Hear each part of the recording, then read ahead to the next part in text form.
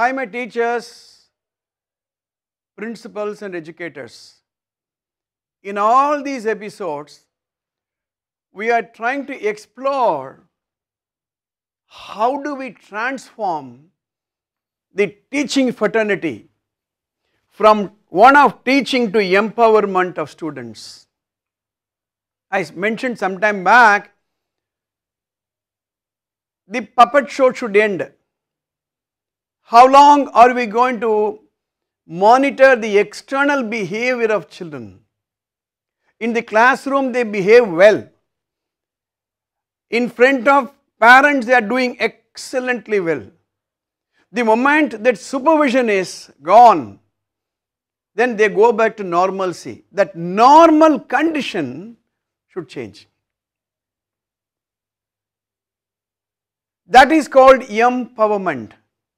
That means the children should know what they should do at a point of time.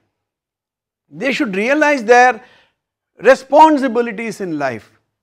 The moment they respond to this question, what is it I want to become? What is my talent? What is the opportunity? What are my weaknesses? What are my strengths? What are the threats?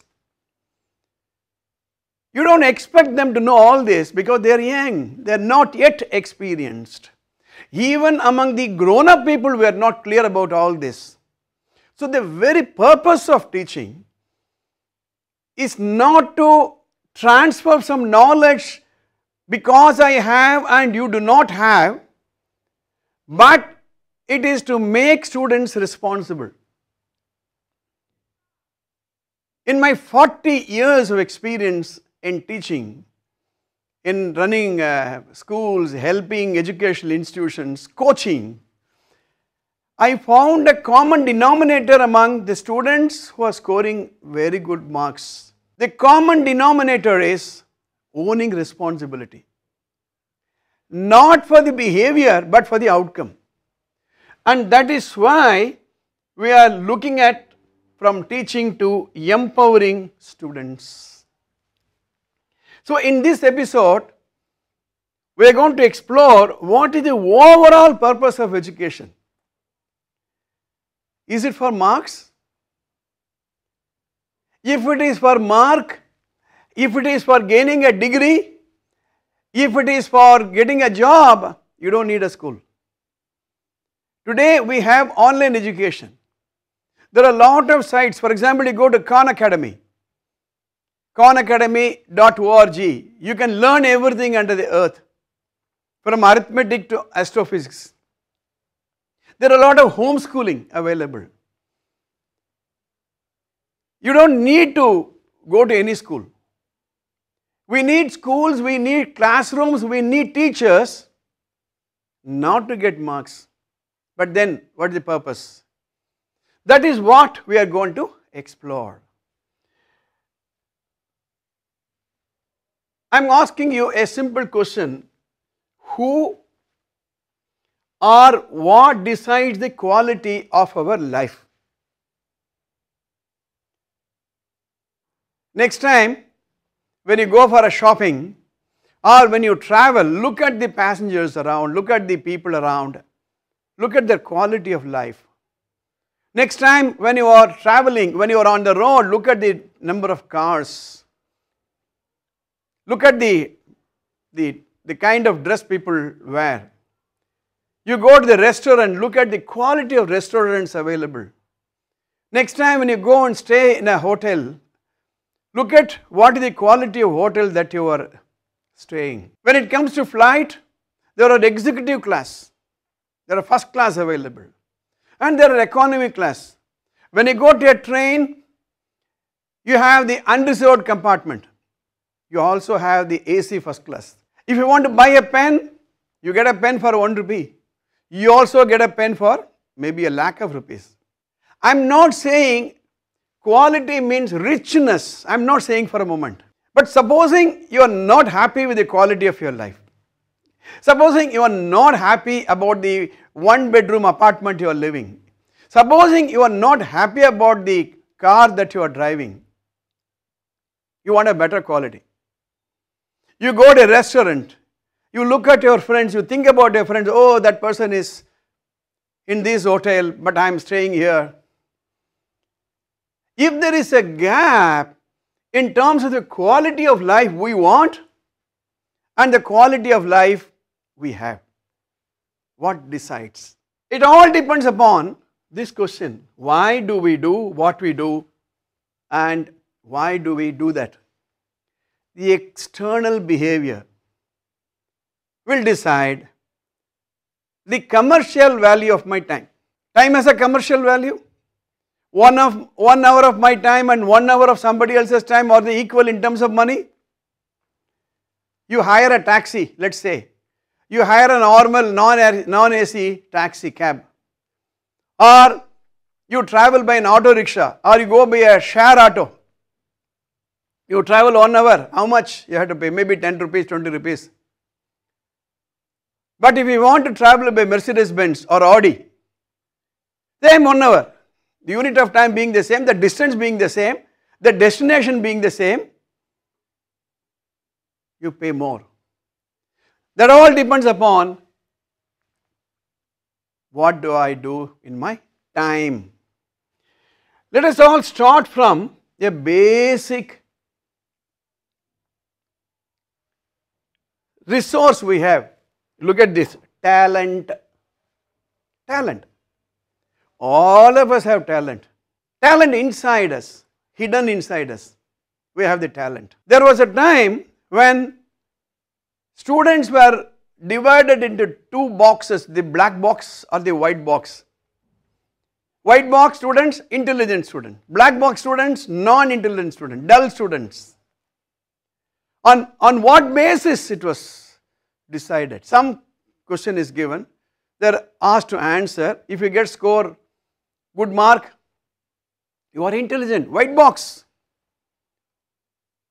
If you fail, black box, non-intelligent.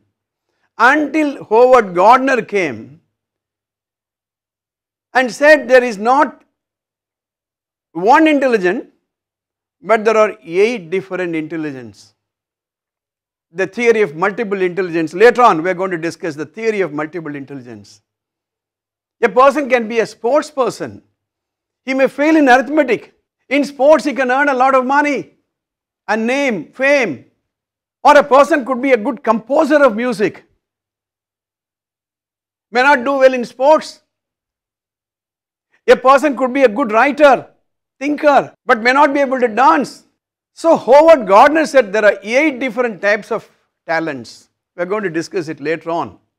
So believe it, as a teacher, as a mentor, as a coach, as an educationist, as a principal, every child has got a talent. The only job of an educationist is to bring out that talent and do what? Give them a platform. Vishwanathan Anand, Sachin Tendulkar, Virat Kohli, M.S. Swaminathan, M.S. Subbulakshmi, Swami Chinmayananda, Ramakrishna Paramahams, all these people had some talent. Yes or no? Bill Gates, somebody discovered their talent, somebody ignited them and gave them a platform. The moment a platform is given, it is up to him. I come as a 12th batsman, 12th man. Only when there is something required, my presence is required, I go to the field and play. Or I can be a ball picker in a tennis court. I can be a cab driver in a training institute. I can be a sweeper in a software company. And I may get a job. There is a difference between getting a job and a career. See, the moment you are given a platform, I need to distinguish between a job and my career.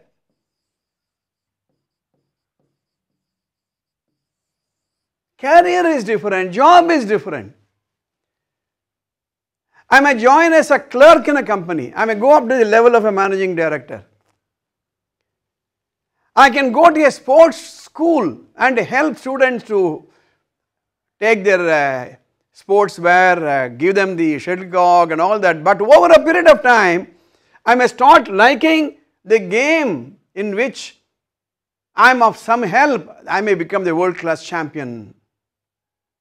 So the empowerment comes giving an opportunity for the student to rediscover themselves, to encourage them and say, oh, is this me? Then what happens? Knowledge. I am having a talent of, let's say, playing violin. My violin teacher has given me a good platform. He has shown me to what extent I can go in this music field, and my violin teacher encourages me, spends a lot of time with me. I don't miss any of the classes of my violin teacher. I think and breathe violin. Why? Because I am empowered. I am not taught violin, I am empowered. So knowledge, which means acquisition of knowledge is my responsibility. As a student, it is my responsibility. The teacher shows me the way. The teacher tells me that is the place where you can acquire the knowledge, and I become a limitless person. The teacher gives the beginning few lessons and empowers the child. And the child becomes restless to know more about it. Tell me how long, how much you can teach in a classroom? 40 minutes. How much a cricket coach can teach or coach a student or a player? All those who have come to the top class in whatever field, they were empowered by their coach. So this is the age of the life coaches today. Nobody can be trained. Let's be very, very clear. Nobody can be motivated. Nobody can be changed. Nobody can be taught. But people can be ignited. That's why I put this figure here from a caterpillar to a butterfly. A student comes to you as a caterpillar with some talent hidden inside. All those colors are already present here but not visible. But as the years go, the student blossoms into a beautiful butterfly. So acquisition of knowledge. So discuss with the students. Read the news items. Sensitize them with the market outside. The opportunities outside. Let them get excited. And then they will discover a purpose of coming to their platform. The school, the classroom, the playground, the music class, the sports stadium.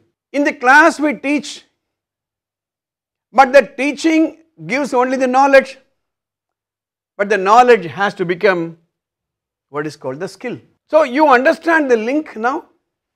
The link is, I have a talent, my teacher helps me to discover my talent, the teacher empowers me to identify a platform, the teacher empowers me to take responsibility for knowledge acquisition, my teacher encourages me to update my skill.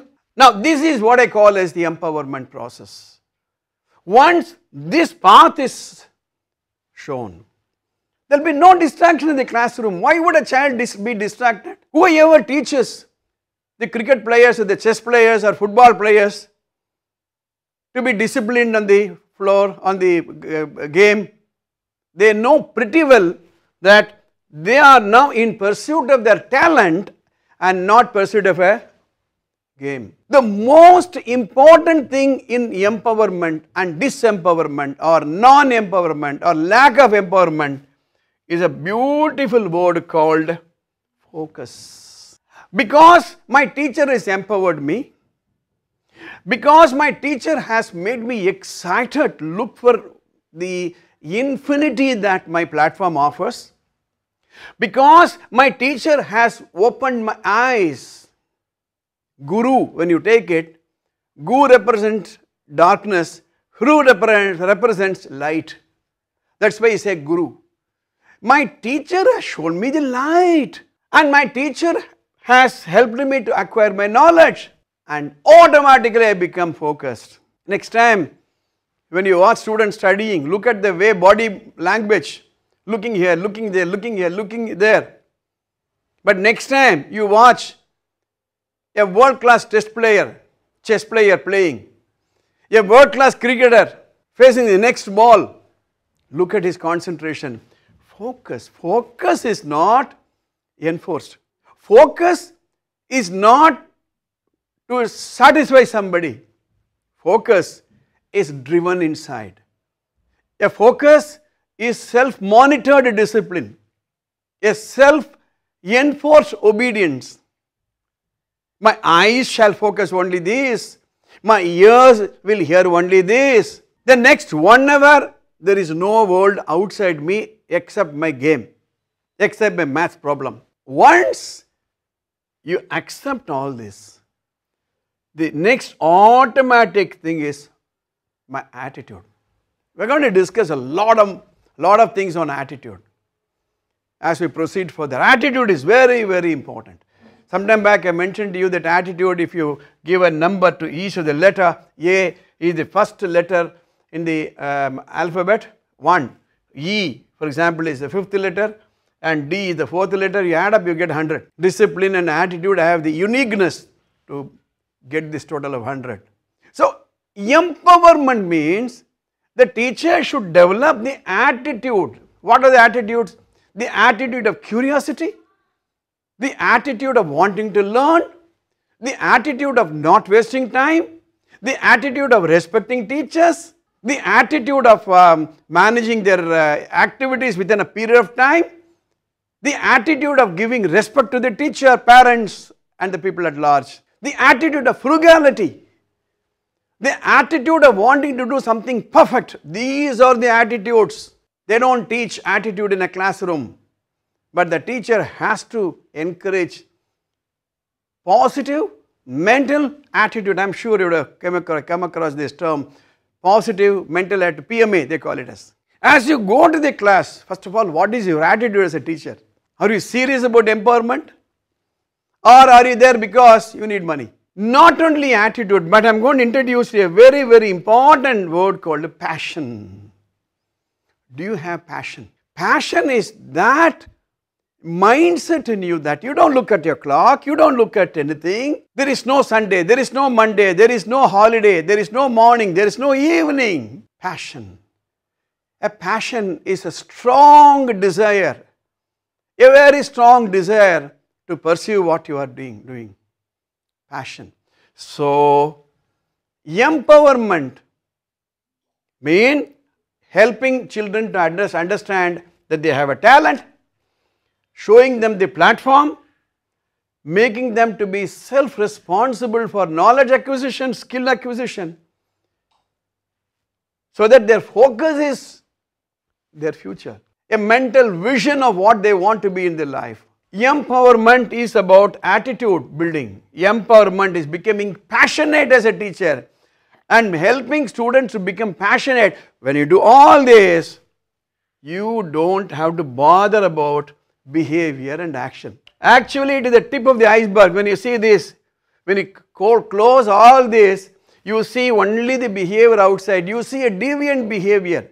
You see a child doing mischief in the classroom. You see a student doing something which is unrelated to his call of duties. You punish that student. But as long as this chain of event is understood, as long as that student believes that he has got a talent, as long as that student wants a platform to showcase his talent, as long as that student wants to take responsibility for himself and acquire skill, and as long as the focus is driven by the attitude and passion, behavior cannot be changed. That's why I said nobody can be taught, nobody can be motivated, nobody can be punished, nobody can be corrected, nobody can be done anything. It all is from outside. I hope I have explained to you what it means from teaching to making students taking responsibilities or empowering students. I hope I have explained to you what it means from teaching to empowerment, we need to understand what passion is. Wait for the next episode. SRMJV is not just a school, it's a one-time experience. VM Nagar, Tiruvallur,